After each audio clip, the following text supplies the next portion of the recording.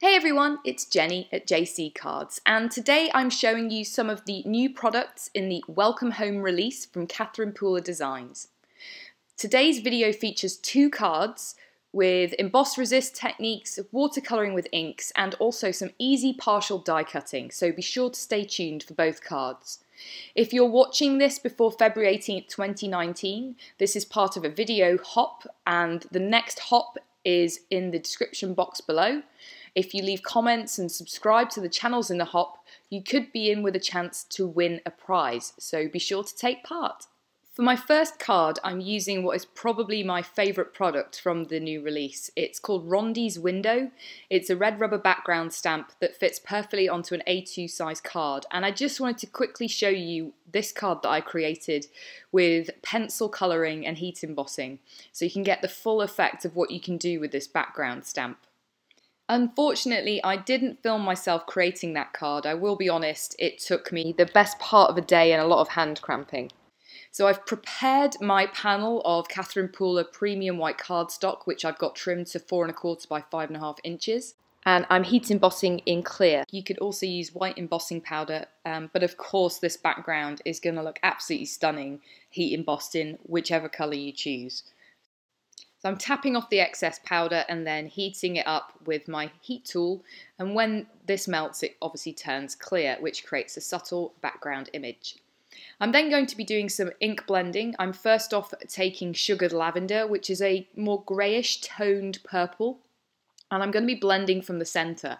So I'm using my trusty blusher brushes to do the blending, and I've chosen one that's got a slightly smaller head to it because it helps me be a little bit more light-handed, and also I'm not going out to the entire edge of the panel. So I wanted a slightly smaller blender here to make sure that I didn't go too far out. And I've sped it up here, but basically I'm blending from the centre with a light hand going out towards the edges of the pattern a few times, going over it to build up some of the intensity.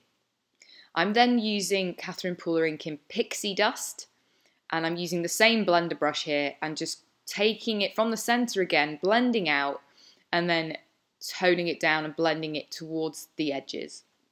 And then as a final colour, I'm using Royal Treatment. Now this is quite an intense dark purple, so I'm using a much smaller brush here because I'm only intending to do this very, very centre of the embossed image. And as you'll see, when you go over it with the ink, the embossing powder resists the ink. And what you can do is just lightly buff it with a cloth, and it will just take off any of the ink that's still sitting on the surface of the embossing powder. I'm now using the new Cottage Corsage stamp set, which is kind of like a modern art bouquet. It has coordinating dies that go with it, and I'm inking it up with Midnight ink by Catherine Pooler. So this ink is Copic friendly. You can use alcohol markers with it. You can also use water with it as well for watercolouring. So I've got a panel here of Bristol smooth cardstock, which does take water pretty well, and it's also great for using Zig blender pens, which is how I'm going to colour my image today. So I'm just smushing down onto my craft mat the same 3 ink colours that I used to create the blended background panel. And I'm looking to create a more subtle kind of greyish toned bunch of florals. So for my flowers, I'm using this is the Sugared Lavender. I'll then go in at the edges with the Pixie Dust and a little bit of the darker purple as well towards the centre. And what I'm doing is I'm just using the blender brush to dip it into the ink I've smushed onto my ink pad, pick up a little bit, blend it out as you would with any other alcohol marker or colouring pen. And I'm just using it to blend it out. And this is a really good way for colouring. I saw Ashley, who's also on the design team, do this, and I just wanted to give it a go because it's a great way of using your inks for a different purpose other than just ink blending. And it's also a great way to coordinate with an ink blended background. I do want to apologise a little bit for the lighting here. It's sped up quite a lot and it was getting late in the evening, so unfortunately it does flicker more than I would like. So my apologies, I'll try and fix that in future videos. For the leaves, because this is sped up, you probably didn't see that, but I'm using Stone Blue for the lighter blue colour on the leaves, and then I'm going in and adding some shading with the Juniper Mist, which is the darker blue, and I've just smushed them onto my craft mat in the same way that I did for the purple colours. And I'm a huge fan of this technique. I really like it. I'm definitely going to be trying it again in the future. So I've die cut the bouquet with the coordinating die, and then I'm backing my heat embossed panel with some purple craft foam that I've cut to the same size as the panel itself. I did trim it down to 4 by 5 1/4 in the end. And I noticed that the colour combination I'm using here is the same as my scissors, my trusty scissors from Amazon. Totally coincidental. I didn't use them as inspiration, but I wanted to point that out for some reason. So I'm adhering down the bouquet with some foam tape, and where it peaks over the edge, I'm just going to trim it off. Now, I could have stuck this in the centre of my panel, but that would have covered up all my effort with the triple coloured ink blending. So I placed it so that it looks like the centre of the Rondi's window is being held towards those 2 leaves that are pointing in towards the centre. I've now got a panel of black midnight cardstock, and I've prepped it with my powder tool, and then I'm stamping one of the sentiments. I think it's the Just Because sentiment from the stamp set, and there's some really good scripty, super pretty sentiments in this stamp set. I'm then sprinkling over some white opaque embossing powder, and then tapping off any excess and heating it up with my heat tool. Off camera, I trimmed it out with my trimmer and cut off one edge at an angle just for a bit of interest. I then spent ages fussing around with where to put it because I didn't want to cover up any of my background, but you can see where I ended up in the end. And as a final touch, I added some Nuvo drops in Morning Dew, which are clear.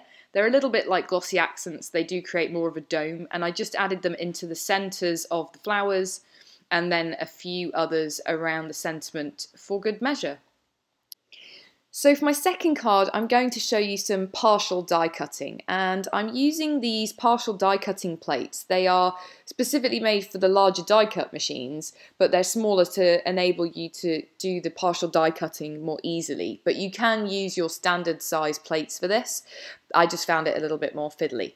And I'm using this new Interlocked Die from the new collection by Catherine Pooler. It's a super detailed die, I really love it, but you definitely need to have a metal shim or something like that for your die cutting machine to make sure that you cut all the pieces out. Off camera, I've already prepared my card base, so it's cut to 5.5 inches by 8.5 inches. I've made my first score line at 2 1/8 inch, flipped it round and scored at 2 1/8 inch again, and it creates a gatefold card.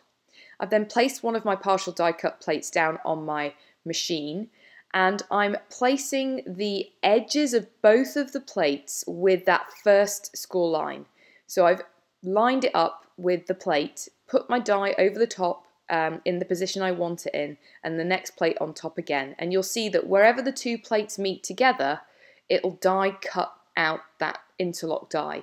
And wherever else those plates aren't, there isn't enough pressure to die cut out the image. So you end up with, when you do it on both sides, this gatefold card where the interlock die has made two pretty windows folded in. You'll also notice that off camera I used my pokey tool to pop out some of the pieces, and I actually left some of the pieces in as well.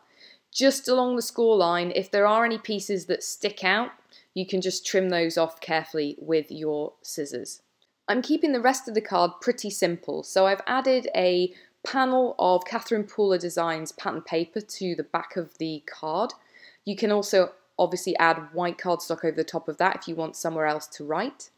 I'm then taking a strip of vellum, this is about 1 inch high, and I'm using the new Awesome and Wonderful stamp set from the new release to create a cool phrase using 2 of the stamps, and I'm stamping it with embossing ink, and then I'm going to emboss it with this Royal Crush embossing glitter from Wow. So it says, "Hope your day is awesome." It's a really good stamp set. Again, I just love how Catherine Pooler has these sentiment stamp sets that you can make your own words and phrases. I've done it a lot for my cards on this release. And just check out that embossing glitter. I just love it. Blue and purple mixed together is really, really pretty, and it goes so perfectly with the patterned paper, which is by Catherine Pooler. So I'm using this vellum strip to be the kind of loop that goes around the card and keeps it closed. You could of course use those hoops that we've popped the pieces out from on the die cut and use ribbon. Sorry, I choose to use vellum so I could add my sentiment onto it. I'm folding it over to the back of the card, and you do need to be careful to leave a little bit of space either side. Don't make it too tight or the recipient won't be able to slip it off the card. And then you can just attach it at the back with some dry adhesive. And that completes my second card. I hope I've given you some inspiration on how you can use these new products in the Catherine Pooler Welcome Home release. Don't forget to follow along in the video hop. The next stop on the hop is in the description below, as well as a link to the supplies I've used. That's it from me today. I hope you've enjoyed this video. If you did, please consider subscribing to my channel, and here are a couple of other videos you may enjoy. Don't forget to click that bell to be reminded when I have new videos. Thanks for watching. Have an awesome day. Bye.